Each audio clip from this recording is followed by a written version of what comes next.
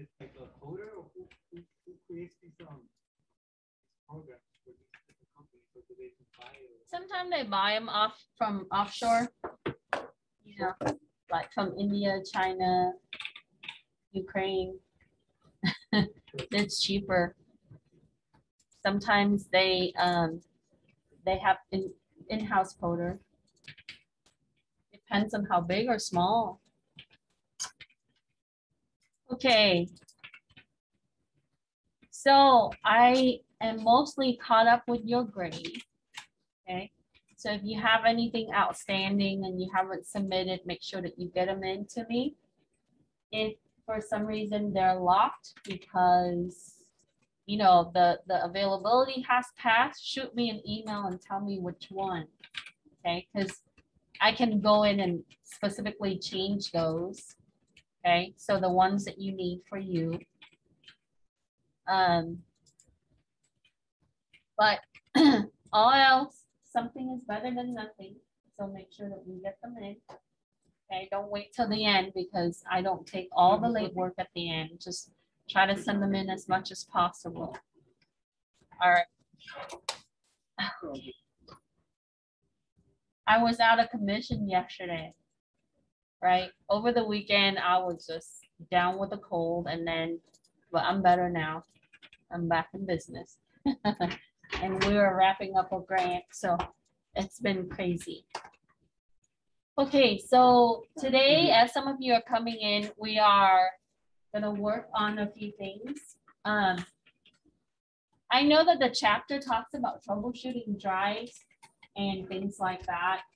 The best way that I can give you this is gonna be using command line because there are times that you're gonna be in safe mode in command line. Meaning that when you fix somebody's system, you need to format their drive or you need to troubleshoot some issues with the driver. So in Windows, you can go into safe mode, right? By using the Windows startup menu.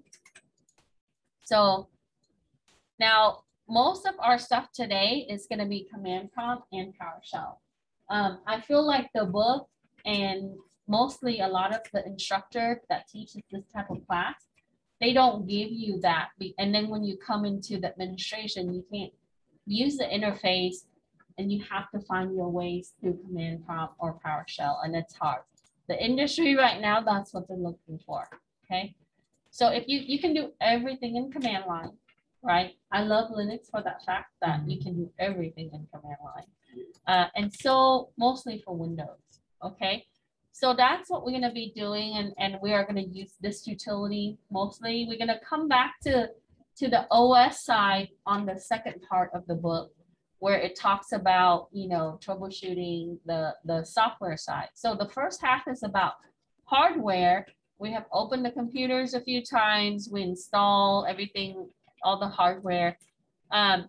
So in the book for the second part of the chapter, it just mainly hit on, you know, how to look for these things, but I wanted to expand on it and show you a little bit on CheckDisk and using this utility like this part and so on. I know some of you already know this, but this might be new material for others.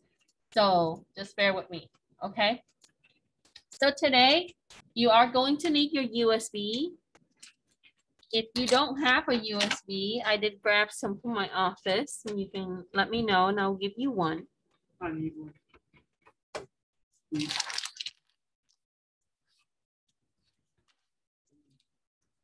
Okay. Oh. Then I'll put them up here. If you want one, you can grab one. All right, I buy them. They're from China, so they're super cheap. Okay. So let's talk about the lab for today. Like I mentioned, we are going to work with some of this utility. And I put heck this. See that? Sorry. So the first one is going to be CheckDisk. And as you know, right, you've read this part. CheckDisk is going to help you with fixing the errors or correcting the errors on your storage, whether it's going to be on your flash storage like SSD or on your HDD. So For the option to do CheckDisk, Microsoft has a full documentation on how to use their commands. Okay, so I'm gonna click on that and show you real quick. So here, you are gonna have to be part of the administrator group to do a lot of the high level internal component configuration. So whenever you run command prompt, try to do it as an administrator. And how you would do that is when you search for command prompt, like CMD, before you click it, you just right click and do run as administrator. Same thing with PowerShell, okay?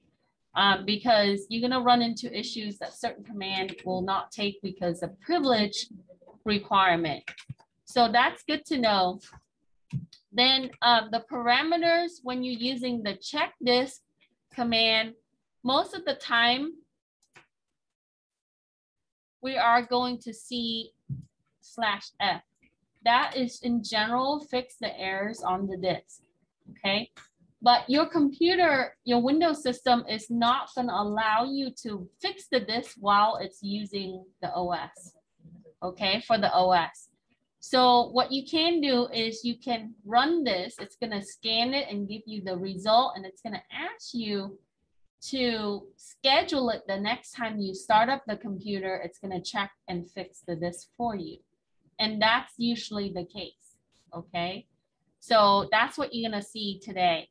Now, when you work with Windows, all the modern operating system, and in the future chapter, starting with 6, you're gonna see that it's gonna talk about file system.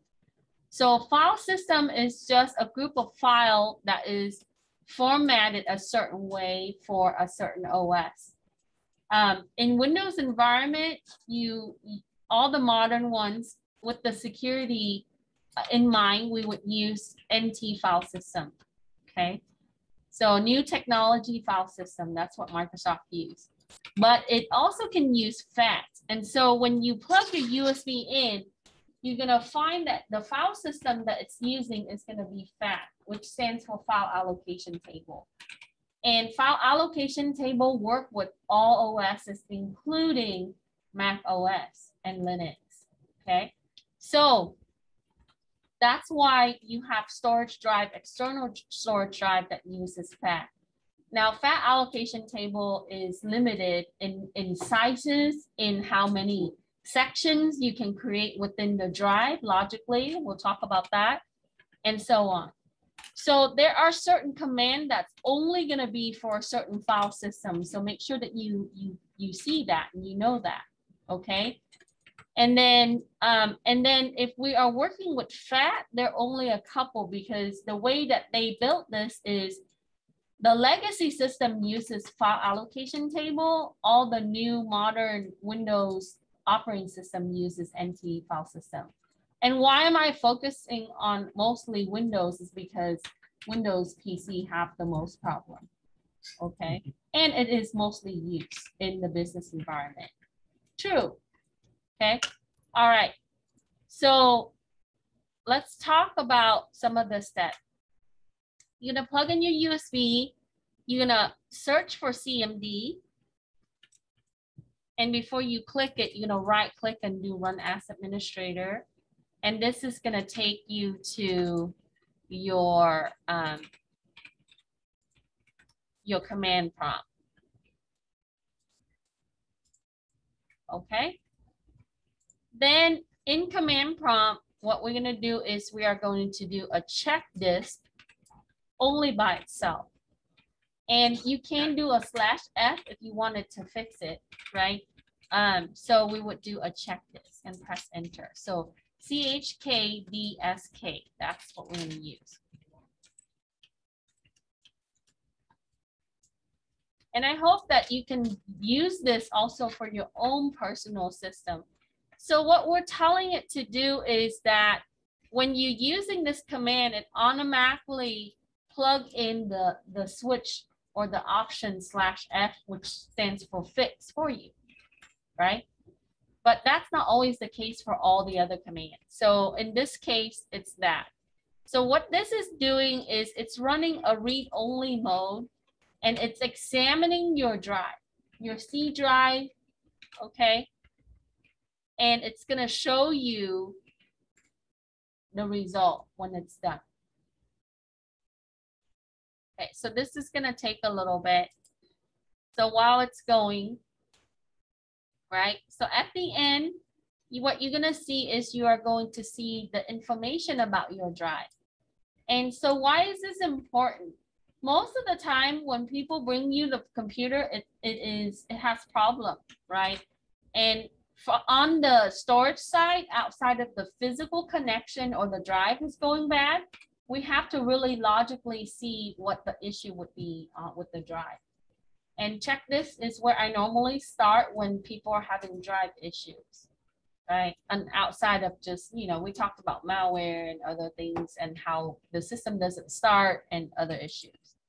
So it could be that they have a lot of bad sectors. So what happens is when it's writing to the HDD, the hard disk drive where it's been, it creates the section of the disk that is corrupted. So what we will do is we will use a tool, an executable, to be able to correct those things, right? But it's not always that it's able to correct it 100%. What it will do is it's gonna be able to fix a lot of the errors as it couldn't write to some part of the disk, okay? So that's what we would have. Oh, wow, this is taking a little longer than my system, but because it is a larger drive. So keep in mind that when you're doing a terabyte or 2 terabyte, it's going to be much longer than if you're doing something that's like, you know, 500 gigs or less. Okay. So when we're done with that, you are going to take a screen capture and it's going to give you the information about your C. So in Windows, C is going to be your OS drive. Okay. Now, we're only going to have one physical disk or 2 installed, but we can section up that disk into many different logical, what we call a partition. Think of it like your house, right? Your house have many rooms. And so we can take the house and divide up all of these little sections that we can dedicate for other things. So let's say C is like your main living room, right? And then you have other rooms like for storage, right? My house, that will be your garage or your bedroom and so on. So we designed the system to really mimic us. So that's how we implemented these things. So in storage, what we can do is we can cut up the different section and we can apply different operations to those sections. And that's what we call logical disk, okay?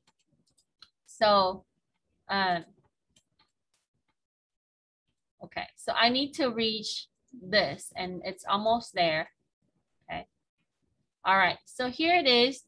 It tells me that it first examined the basic file system structure, okay? And it verifies everything is complete. I have 0 bad file records processed.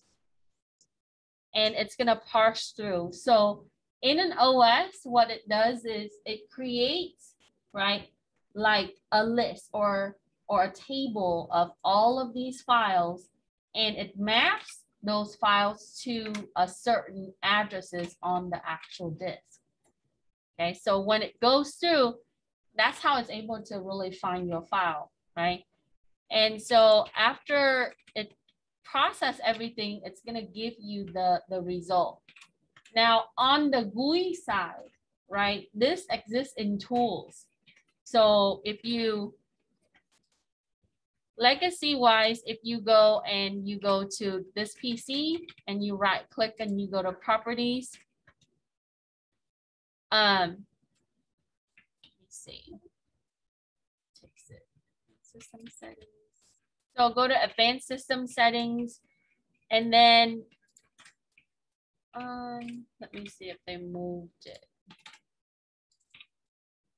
It used to be, I might be wrong, it's Windows 10, they changed up the thing compared to 7. So there should be an option where you can actually run it, but then Microsoft might move things around. 1 second. It only does that here. Let me see. Display, storage. Okay. Yeah, then you have to go to storage, and then in the storage, you can optimize the drive. We talked about that last time. Manage space. So they built the tools into this for Windows 10 and Windows 11. On Windows 7, you can go to the properties of the system, and then there should be a tool tab, and then you will be able to run that there. Okay. And Windows 7 will soon be obsolete anyway. They're going to stop supporting that. Okay. So as this is running, let's talk about some of the things. So if you read the documentation or you look at this list, you're going to see that if I'm using SDC cleanup, it's the same thing as the /F. So there are 3 ways that we can use CheckDisk. We can use it with the regular CheckDisk command. We can use it with the /F for fix. We can use SDC cleanup or SD cleanup. Okay. And SD in general in all OSs, that stands for storage disk. So this is why when you see in Linux or other, you know, in different Linux releases, it would say SDA 0, right, for the first disk, SDA 1 for the second logical disk. Okay, so there you see. And if you don't know what command to use or what option to use with CheckDisk, you just do a help option, which is a / question mark. And that goes with all the commands. Okay, so there you would see. Now, you know, we can also monitor the performance. So CheckDisk, when we run it, just a regular CheckDisk, it doesn't give, it's only a read only, right? It does the scan and it gives us the output as result. And so on. Okay.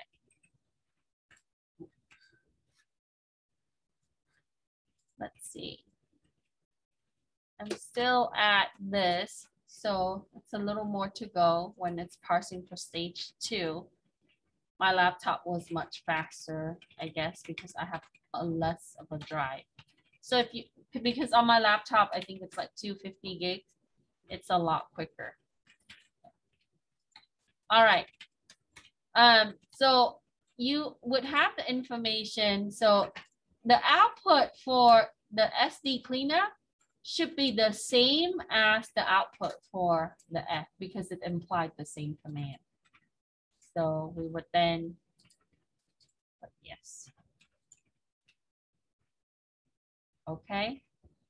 Now, when it finishes your command, it's going to tell you, you know, it's going to ask you, it's going to prompt you, it's going to say, do you want to schedule this for the next restart? If I hit Y for yes, the next time I reboot my computer, right, it's going to do the CheckDisk. Okay. Now, in the case of MVC, they defreeze all their computers. So all your settings that's in there goes away. Okay. So that's why, you know, it might not even occur in the case that if we say the next restart. But if you do that at home, right, it's going to take a few minutes when you restart your computer, and then it's going to try to clean everything. And then it's going to show you on the bottom of your screen that. How do I cancel that? How do I cancel that? I go SD cleanup, and now it tells me, would you like to schedule this login? Yeah, put yes. Yes and no. Yes and no doesn't matter, right? Right? But realistically, we want yes, right? We want that to happen. So we would then restart the computer. We want to fix the problem. Okay. All right. So I'm going to come back to this and let it go.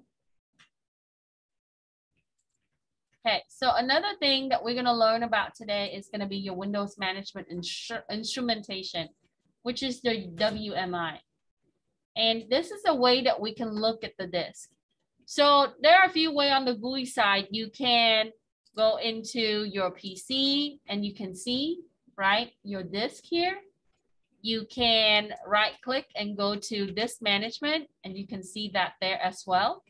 if you have privilege to do that, right? So here in this management, it lays out different things for me, right? My disk 0, which is my C drive, my storage drive, and my E drive, which is my USB.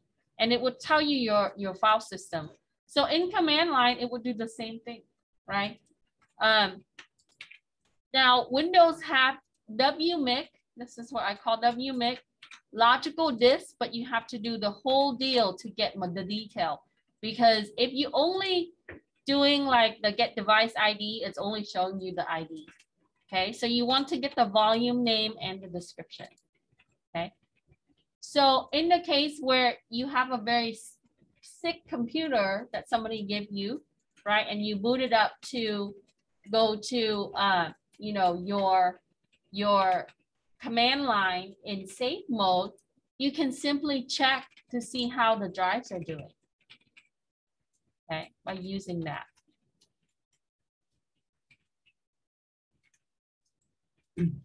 So when you look at your drive, you should see that it's going to label OS for your C drive, okay, when you use that command. Because how do I know? Well, if you look on the GUI side, right, this is an active drive, and active drive is storing your operating system. Now, differently in Linux and Mac OS, of course, but Windows, it's only going to use the C drive by default, okay, unless you mount the drive with a different drive letter. And on here, it also tells me that's where my Windows OS is, C. Okay, so that's equivalent to your root drive on the other OSs.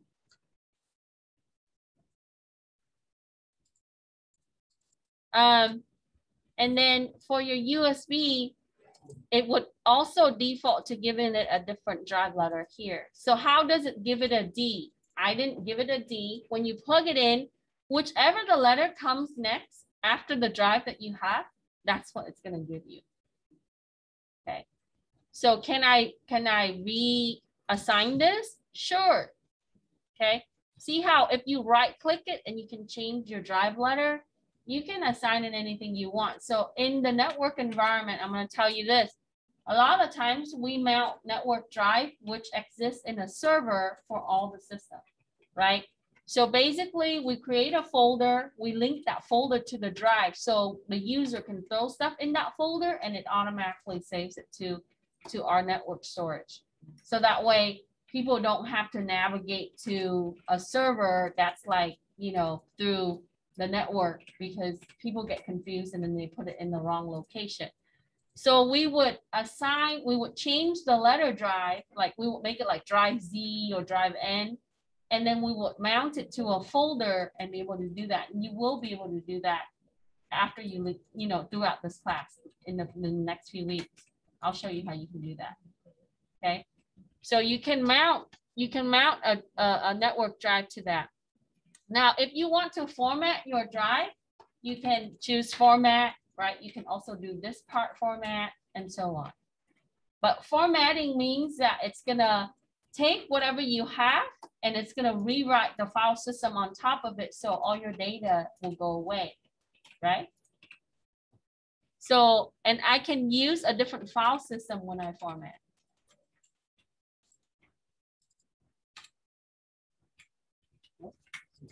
Did yours get finished, everyone?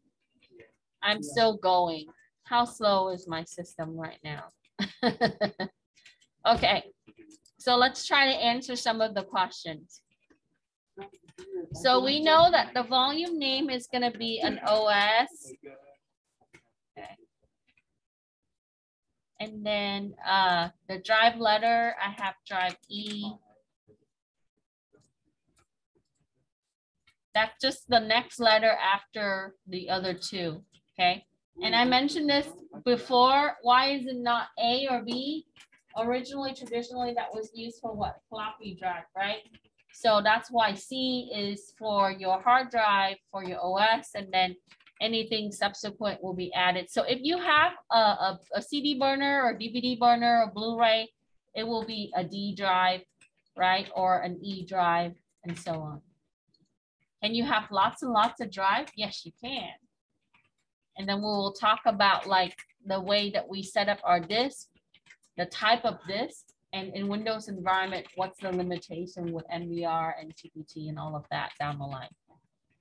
Okay, that's part of one of the harder area of either Microsoft certification or the CompTIA ones. Okay, so, and I should have used my laptop for this. Okay.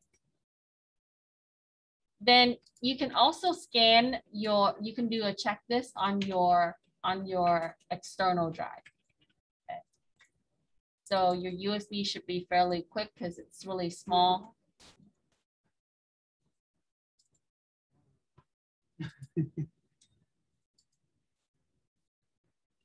I wonder. All right, let's do another one. So I'm going to use another command this time. Okay, so we can, while it's doing that, okay, I'm gonna do this command.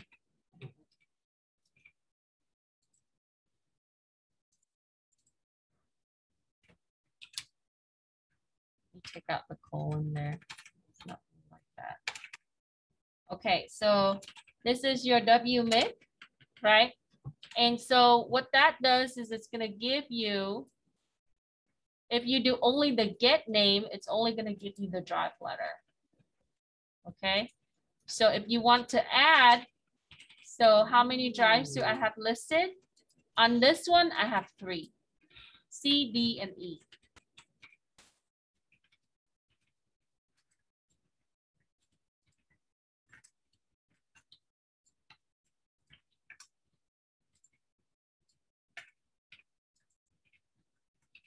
And then if I do this command with the logical disk,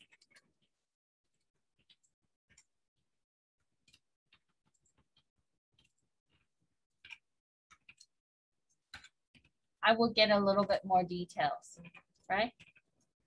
So here, oh, they labeled this Windows, so your storage is gonna be D, and then that's the volume name. So let me fix that. Okay. So why did I show this here? Well, before you check your disk, you want to know what disk you have, right? And you can simply use WMIC or the Windows management instrumentation tool to be able to do that. And then I'm going to now do the check disk E/F. So you just simply do check this and then the drive letter and to fix it, right? Oh, sorry. Let's type there. Just type that right. Check. See. There we go. I think the only command I've ever used to like work with drives on the command prompt is this list, and then I just fix it from there. Because I had it happen to me once where my flash drive just like got corrupted or something, so I had to fix it like that. Yeah, you can do it that way too. So flash drive are bound to have those type of things, right? Like when you plug it in and there's no more light, sometimes that could be your USB port. Okay. Yeah. So yeah, you can definitely go through and you can find your files and things this way. There are a lot of recovery tools too that uses only command line, so you can actually pull your file. Okay. So when it scans, definitely faster, right? You saw. So it has 4 kilobyte, 1 hidden files. Guess what file it is? What file do you think that is? What file you think that is that's hidden? You can't see it when you open your USB. What do you think that is? Your firmware. How does it know, right? That's a Data Ocean drive or a Western Digital drive. I thought it keeps it on the chip or something. That also, but on the software level, you still have to have that running in the back. If you don't believe me, right? If you have external hard drive or larger drive, when you plug it in, you can actually, there's a folder that they have that. So in the past, it's more visible. All right. That the system is going to use that to be able to recognize what kind of drive it is, or storage brand and the USB versions and all of that. Okay, like 3.1, etc. And then I have 7 files on the USB, so yours might be different as you have different amount of files. Okay, and then it tells me that I have about a little bit more than 15.5, so 15.3 gigs that's available on a 16 gigs drive. And here are the allocation unit. So what that does is it's going to section that into group, like individual unit. And so whenever it writes the file, it's going to use this unit and it's going to increment the unit to write the actual file. Okay. I think a lot of the students that are learning programming can definitely benefit from taking a class like this, because it really helps you understand how the computer works, right? How things are written, so that way when you program, you would see that how it's storing. Okay.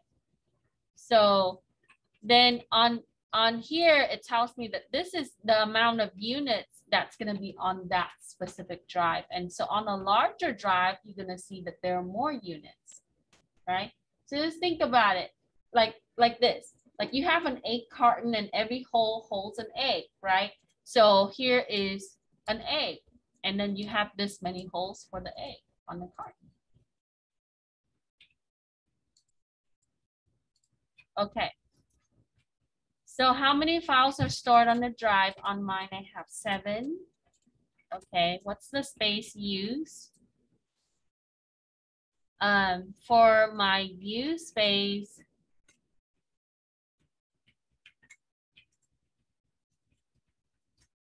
so I have this available. So 4 kilobytes. So this is going to be the space, 1,324 kilobytes.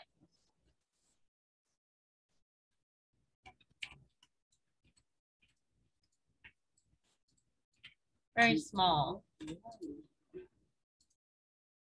And yours is going to be a little different. Okay. Any questions regarding using your external USB? So Moises said that he uses this list. There are other commands that we can use to look at the disk and fix the disk. Okay. So we would use what's called a disk part. So when you call up this part, what it does is it's going to bring in a tool for, it's a partitioning tool. Okay. And this, it's going to take it into the actual tool itself. So when you do this, basically it runs an executable. So here is where we can start adding in different commands for that particular tool. So for example, I wanted to see how many logical partitions, like how many rooms in my house, right? How many rooms, how many partitions is in, is for my disk. If you just do a list volume. And this is a little bit more clear than what you've seen in the other tool. So it tells me that volume 0, volume 1 and 2, and C is going to be at volume 0. So this is exactly like what we would see in here. Look at that, right? This 0, this 1, and this 2.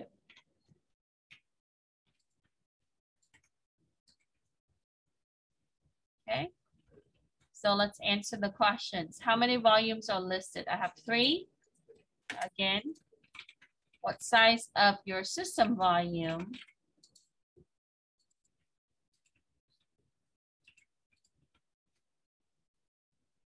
So here's your system volume.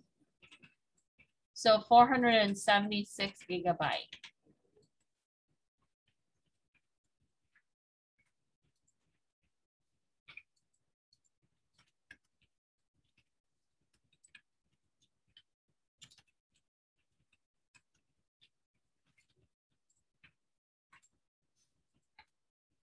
Okay.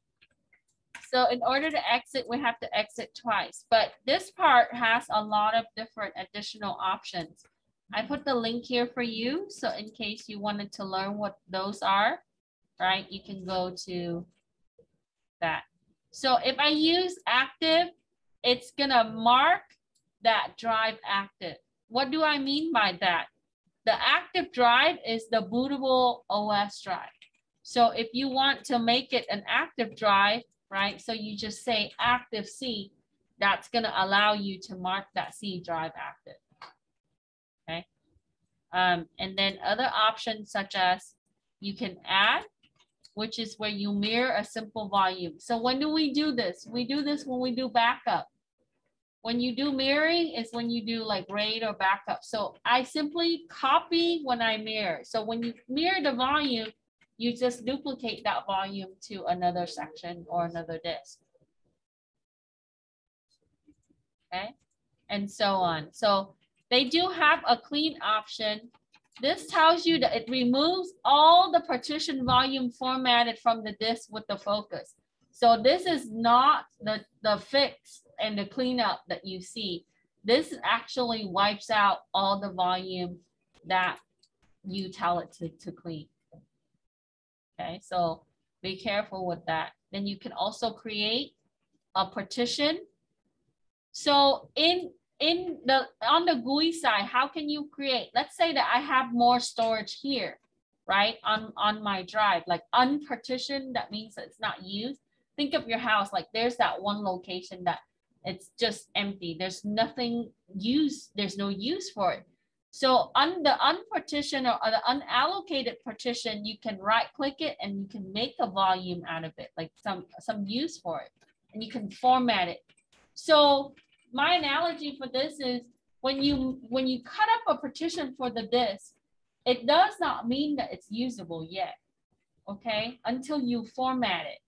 So in the house, when you section that room, it's not livable yet until you do what? You put carpet, flooring, paint, all of that furniture in, and then you live there, right? So that means that when we format it, we get it prepared so that way we can put in the file that would utilize the file system to be able to store or place inside that partition. Okay. Yes. Okay, I'm gonna be like, use laptop and just put in all these commands and just mess around. Yeah. And or you don't have to get a used laptop. If you have your laptop, you can add in a drive and then be able to do that, right? Okay. So when I'm done, I simply exit. This takes me back to the actual command prompt, right? Like I get out of that tool. So now I want to use PowerShell inside command prompt, because in the past, we know that we can run PowerShell by searching for PowerShell. What if you cannot search for PowerShell, right? So when I wrote this, I thought my student can, any executable, you can run it through command line. Okay, so you just call up PowerShell.exe because Microsoft uses exe. The only time that you see that it's not using exe is that if it's like installation, which uses MSI for setup. Okay. So here we are in PowerShell mode. You see how the PS is in the front, and when you open up regular PowerShell, it's still going to tell you the root directory, which is your C and then your user and MDC and so on, whichever user that you use. Okay. So now you're in the PowerShell mode. Now I wanted to, sorry, I had a typo there.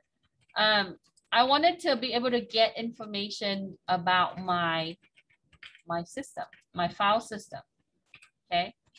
So PowerShell commands are a little bit more software oriented, right? If you take C++ or programming class, we teach you that you would set and get. Okay, you do functions to set and you do function to get. So the way that they made PowerShell is really to work with shell scripts and, you know, programming languages. So that's why you see the commands are a little different.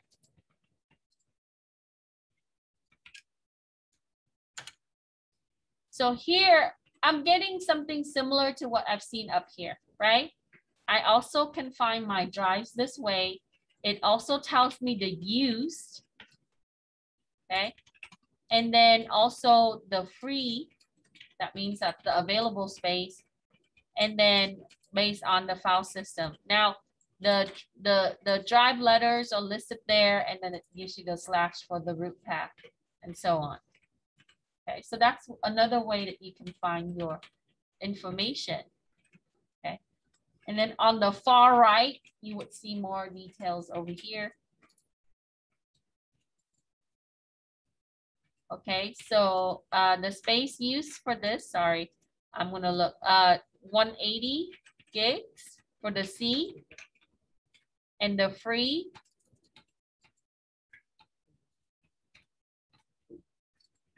so 180 gigs on mine.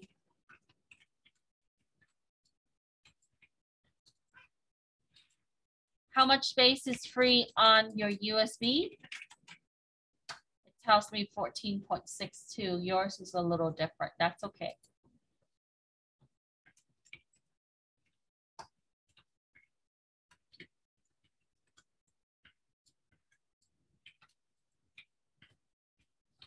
Okay, so I wanted also to take this opportunity, since we're in PowerShell, to show you how to look at registry. And some of you probably already know how to use regedit. That's a way that you can use the editor for registry to, which is what's noted here, right? To clean up some stuff, like if, you know, for applications. So anytime that you install applications, anytime you modify your system configuration, Windows system, it puts it into these files that's stored as a database called the registry. Okay, and we will further explore this also in the future week. So, take out the code. Let's copy that with it. So here, what it tells me is that I have, right, these two registry that stores their directory, and they have these files in there that store information about my system. There are more to this, right? There are ways that you can access it on the GUI side as well. But in security for forensic, we sometimes look at registry because people are pretty sneaky, right? Like they can wipe out a drive that they were using instantly, because that's easy. I can just try to format it. Even sometimes when you format it, some software can still find some stuff, especially when it's flash, because flash, until it's written over, it's still there, right? Like that's why you don't throw away your micro SD. Okay, because even though your system says that, oh, you know, you reset it, your data is still there. Anyway, so we can go into the registry to see what they've done recently, especially when, you know, when you're investigating cases where, you know, they modify some stuff, they deleted files, everything is logged on the system. Unless they are very thorough and they know how forensic works, is when they clean up really well. We can also use. Can't you use event viewer or? Yeah, but event viewer only logs. It depends on what you set it to log, right? If you set it to log things that are outstanding, it will only log that. But on the disk side, you know, Linux side, we can use a thing called DDE, and we can also look into the actual file even when they started deleting stuff. How is the information stored? As in, when I was reading the book, they were giving the CDs as an example. So you know how back in the days you would put something on the CD, and then you would be able to like rewrite over it. But they were giving an example of a laser pointing to it. Yeah. So on the HDD, think of it like little pieces of pie. So it has the sector, right? And it writes to the sector. That's why when you look at the information earlier, it will say bad sector or not. And each sector has a certain size. They're like units. So it would write to the section of the drive on the HDD. On the flash technology, think of them as like cell base where it would store into the actual physical, it writes directly into that. But all storage and all type of storage, including RAM, it has to map it somehow back to the address, okay? So when you write your homework, so for example, like your lab file in Word document, it's not in one location. It's actually scattered, it's spread across. Doesn't matter, especially for HDD. So when you open up the application and pull up that file, it maps it back to all of these locations and it's able to pull the file back together. Okay, so so it brings it back together. And for the flash technology, it's quicker because it's in that one location, it's able to pull it. That's why on the SSD side, it's much faster access compared to going to different section of the disk and then gather all of that up. Okay, so that's why. And so keep in mind that like all of your disk information, all of the application, all the things that you do, Microsoft tracks it that way. It keeps track of it through this. So how does it know when you install an application? Well, through the registry. Okay. And sometimes when you have registry issues, you have to go in and fix the problem in the registry. And that's a little bit more complicated on the OS side, right? You would get a registry error message. It would show like a little red stop sign, and that would be that. Then you have to go and find that location and see why it's like that. How do you put like a million songs on a USB and like I think like it transfers to sound. Yeah, it's on like a little hard drive. I don't know. So all your data is digitized, It's just right? ones and zeros. So everything is in binary, but when you listen to your song, remember you're using the software. Yeah, the right? codec translates all the Yeah, so it it encodes and decodes. Yeah. So what it does, it converts it, and it has to what they call encapsulate it. So either it digitize it or convert it back to analog. What you hear in sound is in an analog signal. What it saves is in the digital, which is 0 and 1s. 1s and 0s, it turns it into sound. Yeah. So the software does the conversion for you. Okay. So any questions as far as PowerShell? Okay. No? I know we've done a lot of like the display configuration before, but I wanted to show you, especially when people complain about their HD video, right? Now when you're connecting multiple monitor, you have to configure stuff for multiple monitor, right? And the way that you would do that is in settings.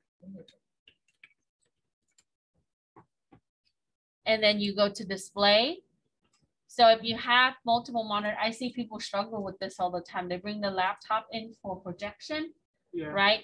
And then they don't select this to show which screen that they're on. So the projection doesn't do anything. So when you connect to projection, you also need to make sure that the system identify which screen that you're trying to also project. But Microsoft has implemented an options where you can set it for projection. Okay.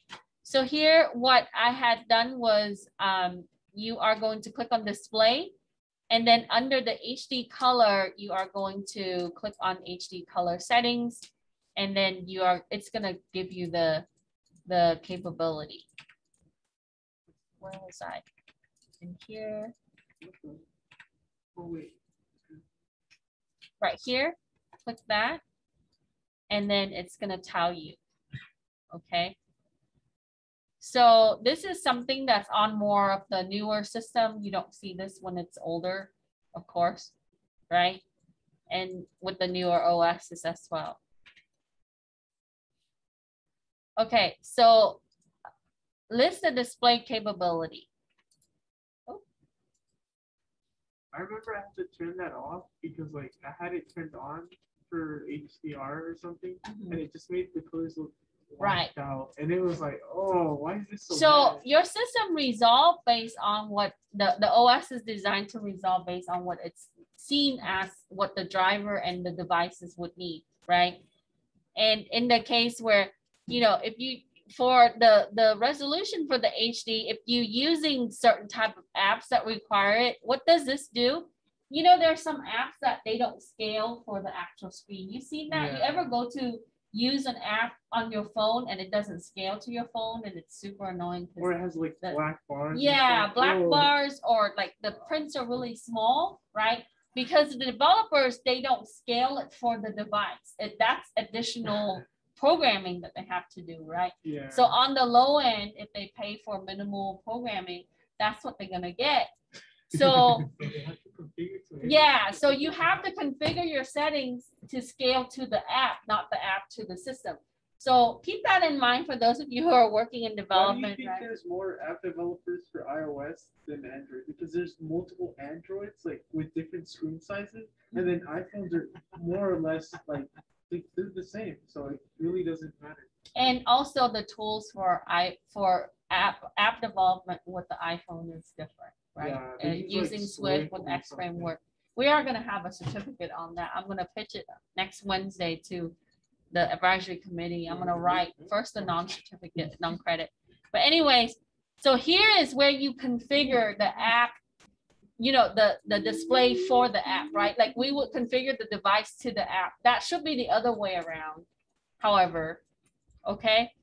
So we would do stream use and use WCG apps. So let's note that.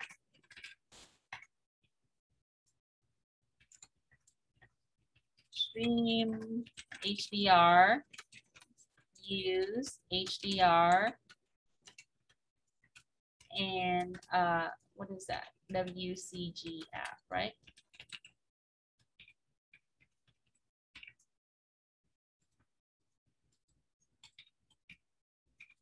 So here it sets to no, okay? And then you can also have like video playback. All right, so now on the video playback settings, we're gonna look at that. As we live in more of like the multimedia world all the time, right? Like that's how we connect is through multimedia. Okay. So on here, what you would see is for the video playback setting, is the system set to automatically process the video or enhance it? What setting can you select to reduce the bandwidth? So if you read this right here, is it on or off? It's off, right? Yeah. So we can say no, it doesn't automatically process video to enhance it. Because if it does, if you set this to on, it does take a little longer to process that. Okay. And then it depends on also your adapter. So these Alienware is fully capable of that because it does have a pretty nice GPU. However, on the lower end system, you want to keep it off for most part. Okay. So we can say esports, they turn off like all the like picture settings that like cause the monitor or the graphics card to like process more because of the milliseconds that they get. And I was like, that's crazy. Really? They turn it all off? So I was talking to my class was it Monday? Yeah, Monday about, because they're doing parallel programming, meaning that you can have all the cores executing the function at the same time compared to sequential programming, like what you run in when you build the program, it runs top down, that's sequential, right? Yeah. So it execute one function at a time. And in graphic development, that's what it uses. It uses parallel. So all the because the graphic processor unit has thousands of little sub-processor. And that's how it's able to do like 3D rendering really well, is that it concurrently doing all of that at once. And the developer that, you know, on the hardware level and on the software level, they build parallel programming into that. So we were talking about converting 2D to 3D and how that would be using the GPU. So GPU is always going to be slower than your CPU, okay, at the clock rate. And so even when it's executing at the same time, it's still going to be slower than your computer clock. Okay, doesn't matter how much you pay for your GPU, thousands of dollars, but you know what? Your i7 and i9 and your Ryzen is always going to be faster. That, and also they don't have as many cores in CPU. Side note. All right, what setting to reduce bandwidth? So go back here. It tells you that to stream video, right? For you would set it to lower resolution. So that's how we would know, right? Like if you have lower resolution, of course, it's going to take less bandwidth. SD compared to HD on YouTube, right? If you watch an HD video, it's going to consume more bandwidth compared to SD. So now you know on your phone, when you have that cap on your data, then watch the SD video. It's not as clear, however. Okay. I mean, compression can help that too. Like it compresses like the data. Yes, but you have, that's if you download and compress the video. Okay. Or you can also convert it to different format, which does the compression. YouTube's compression is kind of. Yeah, I struggle with that every day. I send it up, and especially when I have a very high resolution, it does take a long time for them to convert it. Okay. To improve, oh yeah, on the laptop, I don't think you see that on here. If you also use a compression, like what Moises said, that's gonna also reduce your battery life. So low resolution and compressed video.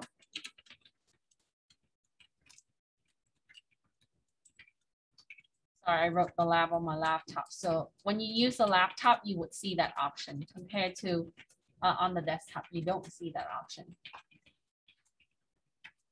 Okay, lastly, for the printer sharing, I wanted to add this because there is a section in the book that talks about how to troubleshoot printer. I did have a bunch of broken printer in my garage, but then I was sick the last couple of days, so I didn't have time to clean it up for you guys. So hopefully, maybe in the future, I'll bring it in. So fixing printer is one of like the common thing that most technicians have to deal with. And so simply things like this, I'm gonna show you. A lot of times you're gonna get printers like this.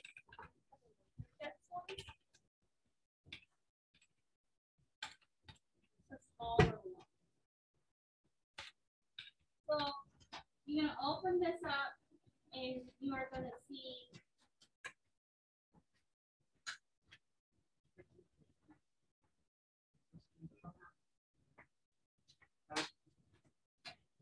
so this one, right? I don't know if you can see it. You're gonna have a tray where you can keep the paper in. A lot of times, common things like paper jam. You already know that, right? Like the rollers get stuck because they're dirty.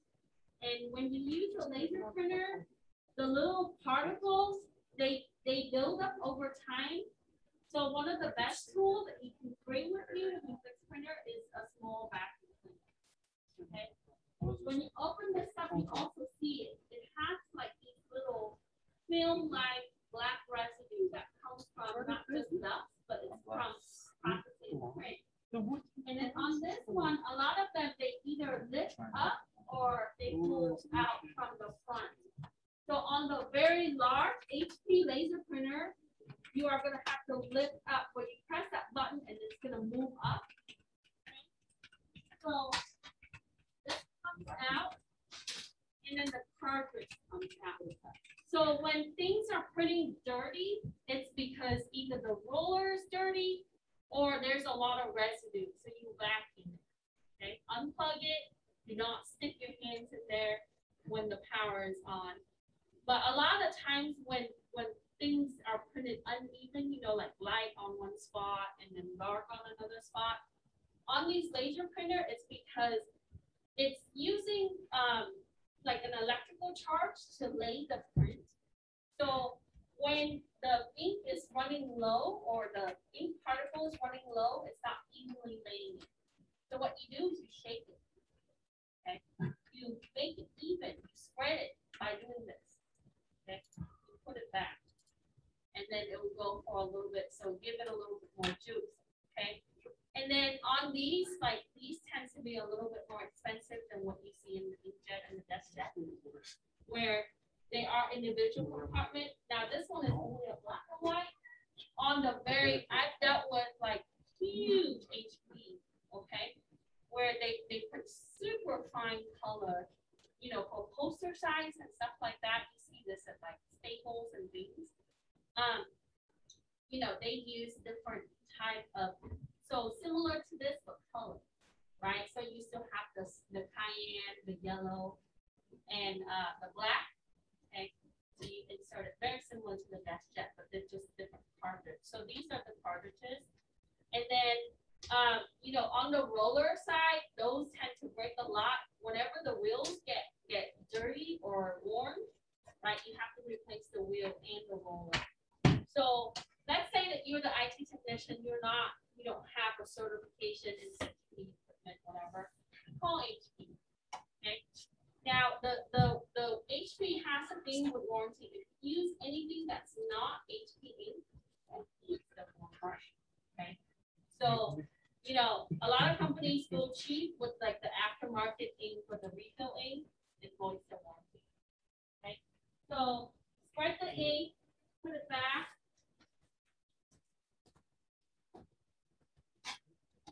and then do a test print, but you also should calibrate it. So when you calibrate it, it checks all the if you use the inkjet or the DeskJet, it does the nozzle and all of that. Okay. So what if you're dealing with a different type of printer? Let's say that you're using the RS scanner to reprint a label. Yeah, the printer is way different. you're using a thermal printer, I'm sure. So it uses heat to lay, right? It's like a receipt type or an invoice type. No, so like or dot matrix. Like the shoebox, you know how the shoebox and it has the label size? Uh-huh. Those type of labels. Yeah, so those are thermal printer. Anytime that you see labels, receipts, they use heat to inlay the ink, right? And it uses like a more glossy paper. Okay, so those are pretty, in general, the mechanism is almost the same. The book does a good job with talking about the printers and stuff like that. I think we're going to come back to the mechanical side. So when you go through the text, it gives you all the component in general for most brands. Some brands are slightly different. Or what do you think is the reason why, let's say you want to reprint a label, scan the location of the printer, but it takes like 10 minutes to reprint. Why is there is there a lag? Sometimes it prints it like that, sometimes it takes 10, 20 minutes. It's network. It's slow, the network is slow. Yeah. Because you're connecting to it. When you're directly connecting to it, of course, it's always going to be fast. Also, it's not just their network, it's their print server too. So if you have a lot of people are printing at the same time, because it puts it onto a list, right? Your print queues, and then it manages based on that. So they would have a print server that handles that, a computer. Okay. So yeah, it's usually network-based or server-based that cause that problem. Latency, bottleneck, you know. Okay, so we are gonna go into print and scanner. You are gonna look at the printer. I know that they already installed the printer, and then you are going to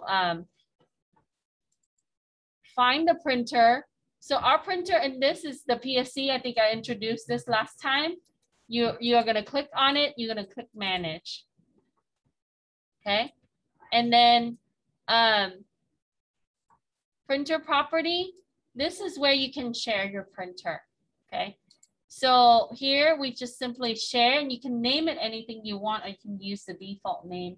Most of the time people would try to put like the manufacturer or the model and then that. Okay.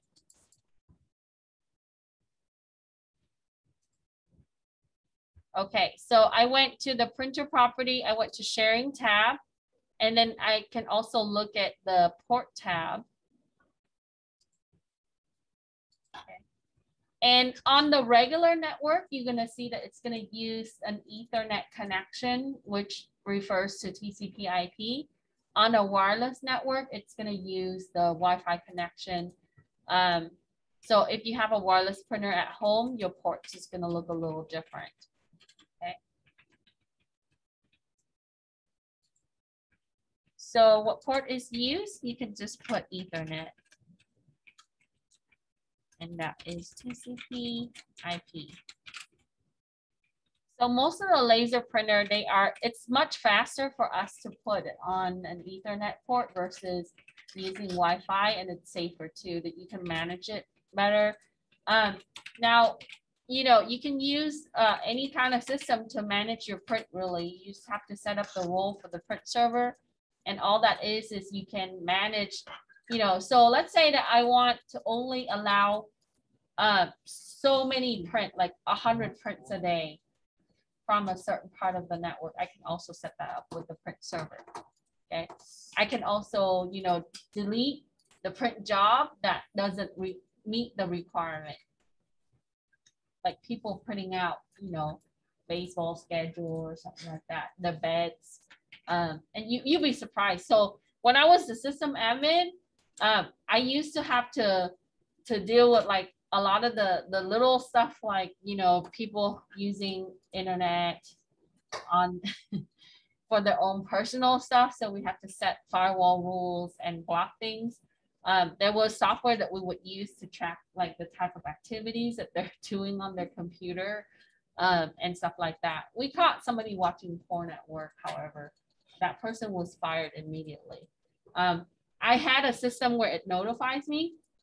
So, you know, and then we also track cookies. Every website that you use now store cookies, and we use a cookie analyzer. So it reads the content of the cookie, and then, you know, so you can set rules. So security side, you're going to do a lot of that. You're going to have to deal with like the dirty stuff, the good stuff, and the bad stuff all at once. So, yep. Let's say I go on internet. I open up a tab. I go on Google. I type something. I go to the website. Then I go back. I type something again. I go to another website. Then I go back to Google. I type something again. Since I'm still in the same tab, am I getting cookies all over the place within those websites? Every time that you use and you allow them, now that they have to prompt you whether you grant them to have a cookie on your system or not. Cookies just allowing you to quickly access that site again, right? So like, you know how you said the cookie analyzer? Would the analyzer be able to see all the websites you went to? Or the, yeah. So that's because way back in the day, the high school teacher, the computer repair, he said to never go back. It doesn't let you set it, right? They stop. Yeah, go ahead. So always exit out the tab and start a new one. Because I forgot what he said. But he said to always exit out a tab and create a new one whenever you search in the web. If you get new cookies over. You can also edit your cookies and intercept them and change them. You can, if you know how to do it. so cookie is just a file that has information about that particular site. And so that way, when you revisit that site again, it's using that file. But vendor now uses the cookie to do what? To study your click patterns, your activities on the, So yeah, there's cookie poisoning. There's a lot of things that you can do with the cookie. If it's just a site that I briefly need to check something, I don't ever allow them to by law, they have to prompt you that they're storing, you're storing cookie for their website. But before it just automatically saved. But yeah, you can always delete your cookies in your browser. So what happens if you don't accept or reject? Press X. Then sometimes they make it where you can't use other things. Right? Okay, so once you set the time on that, take a screenshot, right? So basically we're only commissioning this printer for 8 to 8. But if you wanted to make it always available, then yeah. So that's how they control resources in the environment for business. Or you can just limit it. Okay. And then if you have new driver, you can also add new driver. There's a lot of different things that you can control for this. But what this one I want to point out, I didn't write this into the step. So everyone is meaning everybody, right? Everybody in the world. So that's allowed to print. So you should also control the permissions of the people, especially if you share your printer at home or in a small business or in business in general. You can allow certain group of people. Like here, I am MVC user, right? I'm able to do everything. And then administrator also, because MVC user is the system admin as well as the role. But if you don't want them to start configuring your printer and stuff, right, put them into a group, and we'll talk about how to make users in group and then control the permission there. Okay. So a printer is an object. So your system sees it as a permission base compared to what we talked about is user rights and privileges, that's system based. So a printer is equivalent to like a file or a folder, which is an object in the system. So we're able to control it with the permission. So after you share, you should always go to the security tab and make sure that you control the permission there. And that's important. Okay. All right. And then I'm sure most of you did the first part. Gonna get rid of cookies? No. No. It's a way to market stuff. Why would they get rid said of that they were gonna get rid of them and replace them with their own like proprietary system, but it never worked out. No. Blocks or whatever. Yeah. See, mine is not even getting there. I was I took marketing a couple years ago, and I remember reading the textbook and it said how some advertisers use USB devices to send advertising messages to Android phone. That's Android phone doesn't take USB. You mean micro SD? Yeah. It said like if like buy the device, and if a person with an Android, and if they have the Bluetooth on, and if they're within like 5 miles within your radius, they're gonna receive that ad. That's crazy, like. No. Some stuff on the news is not always good news. Right? Oh, it was on the textbook for the marketing book. Oh, really? Yeah. Well, sometimes they give you a free USB. There might be advertisement on it, right? Or they might try to record some of the stuff, but that's illegal. If somebody, somebody learned more about the cookies. Like if somebody give you a USB and they put something on there that recording your activities and things like that without showing like a disclaimer, that's illegal. That's a lawsuit waiting to happen. They might have a disclaimer on a small print that you don't see, but that is very much a lawsuit. so I'm just gonna fill this in as my thing never ended up. So NTFS, right? We talked about that. The total disk size, you can also fill that out by looking at this. So 180, 67. Oh, yeah.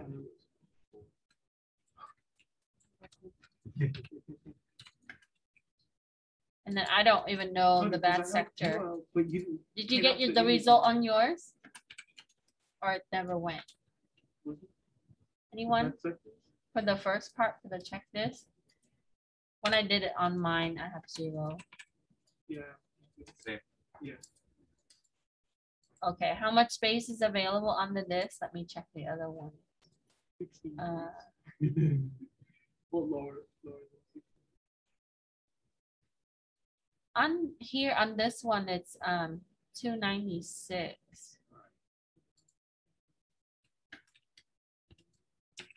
Oh my God, Use the big sheet. Okay, if you don't have the result like I do, you just take the screenshot of that it's pending because sometimes it doesn't go. On mine, on the other one, it didn't go, so I closed it. Okay, this one is no at the next startup. because OS is using this.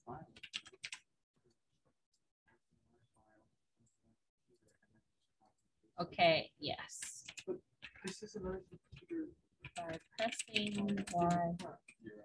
You see how problematic that would be? I would have to. Okay. So any question? I think most of us are done.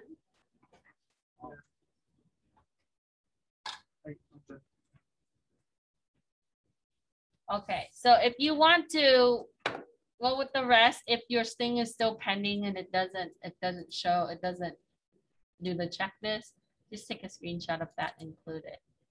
Okay. And then I'll just run this so you can see.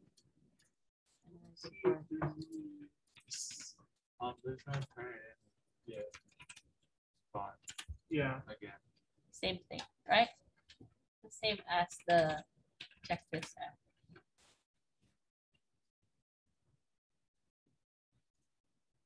Okay. So make sure, yeah, sorry, I forgot I didn't take this off. Let me fix that for you real quick. Is that what you guys were waiting on? Okay. Yeah, I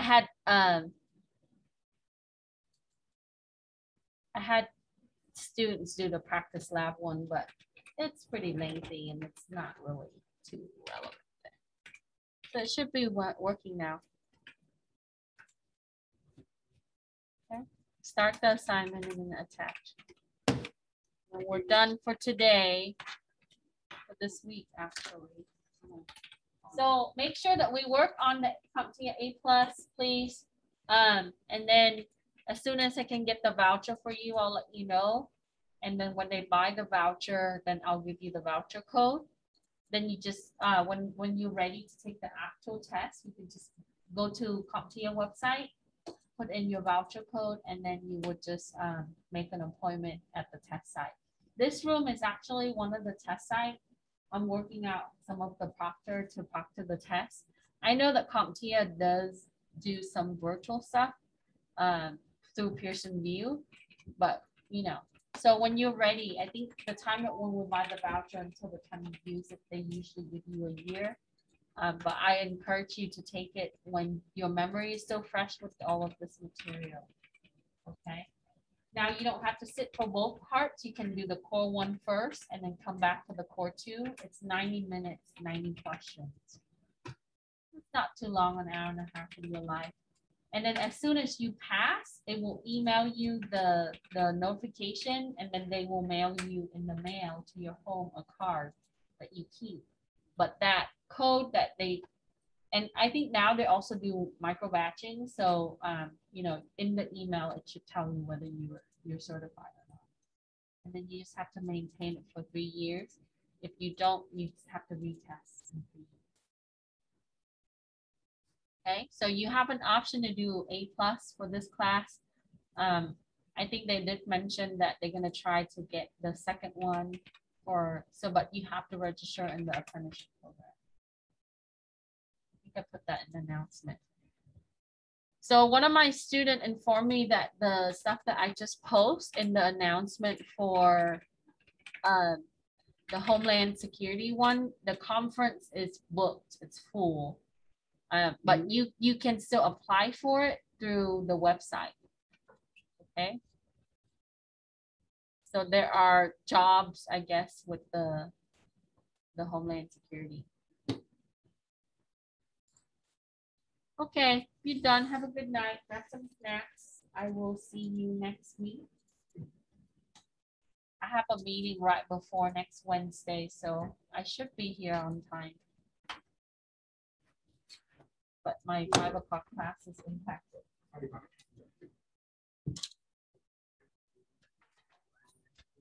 safe. Today, I'm going to tonight. Get on it. Right? Good night. Really? See you. That's horrible.